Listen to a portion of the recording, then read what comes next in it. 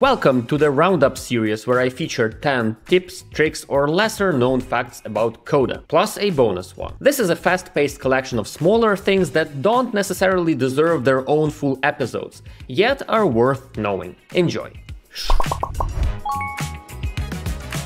Let's start with this little undocumented feature. You know that you can resize table columns, but did you know you could resize multiple columns at once or make them equally wide? For that, hold Shift and press on the first and the last column in the range, and either start resizing one of them or click on the border of one of them to make other columns in the selection of the same width. You can only select a range of neighboring columns, but you can always drag them together, resize and then drag them back. Doing this on your tables will give you that nice and polished look, especially if you have a lot of same typed columns. Another trick that can make your tables look more polished is set some column titles to blank, especially if those are buttons. Now, Coda doesn't allow setting blank titles for columns, and even if you try using one of the numerous types of a whitespace character, Coda won't let you do it. However, there is a way to trick it with a special combination of symbols. The easiest is just to go to this website, emptycharacter.com, and copy the combination from there and paste it into your column's title. And voila, you have an empty looking title. You can do the same trick with page titles,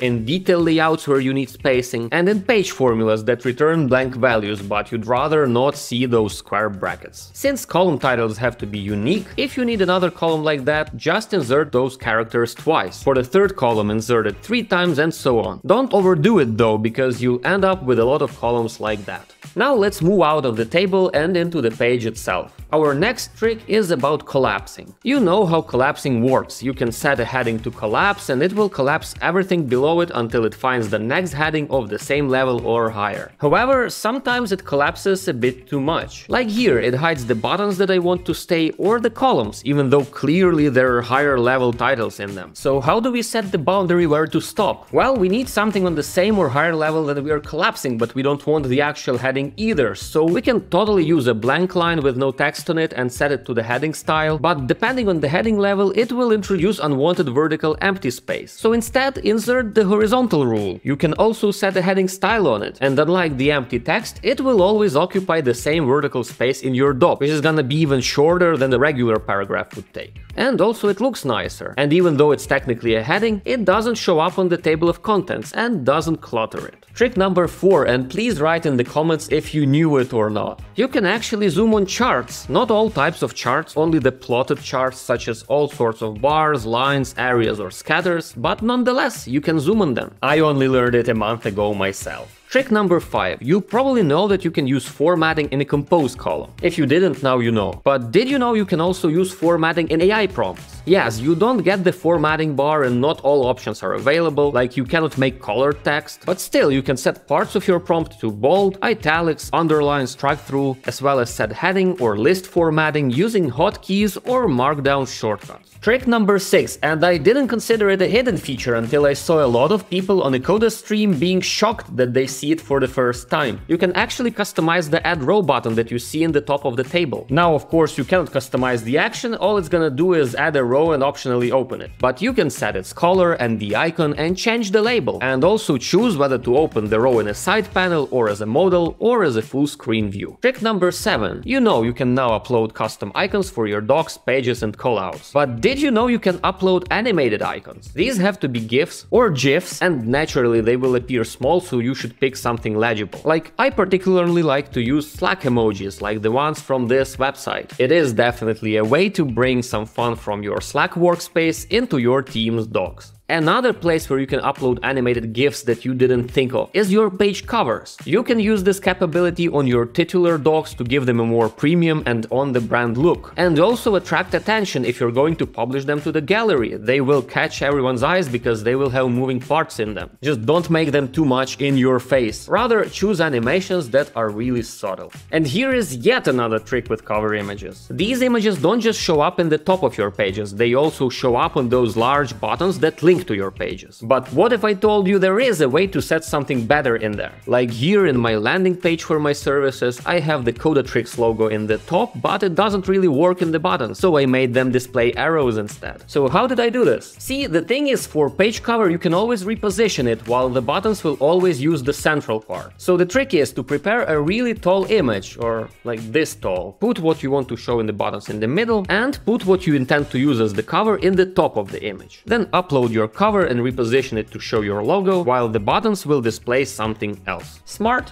Finally, trick number 10 for today's roundup, and this one is hidden really well. You know how you can @reference a specific row. And again, if you didn't know, now you know. You can do it directly in text, or you can make a formula and set up the reference there. In the end, it will look the same. Within text, these @references always show up as blue text with the @ symbol, hence the name. But what if I told you we can actually make this look nicer? Create a formula, make your @reference. You can see that it detected that it's a row from some table, but the type is still set to auto, so now you have to change it to that table. Now, when you open the type selector, it doesn't show you any of the relation types, but if you start typing out the name of the table, suddenly it will show up. Now disable the multiple selection button, and voila, instead of that add blue text, your row reference looks like a relationship. And if you have styling on the table, it will even be colored. How cool is that? And you don't even have to worry that you're creating too many formulas and they will clutter up your doc map or run you into limits if you're on a free plan. These don't show up as objects and don't count towards the free quota either, and they won't count even if you make them named formulas. And finally, the hidden feature number 11, the bonus one, is not really a hidden feature, but something that many of you overlook for some reason, and it is the Coda Community. The Coda Community has a lot of information and a lot of answers. If you're struggling with something, you can go there and search, and most likely you will find your answer. And even if it's not answered yet, if you post to the community, you can actually get it faster and a more complete one that you'd get from the Coda support. You may even get one from yours truly, but if not, there are a lot of other experts and really knowledgeable makers who are happy to jump in and help. So don't ignore it. Besides, it's also a great place to get inspired and learn new things. It's actually how I learned Coda, not from their docs, but from different community topics. And then I started answering questions and posting some tutorials myself. That's how I became a community champion. And it's not just a title, it comes with some perks like direct access to Coda engineers, being a part of many early betas and internal events, and even using Coda for free. So get active in the community, start helping others, and you too may become the next Coda champion. Coda is constantly on the lookout for new experts.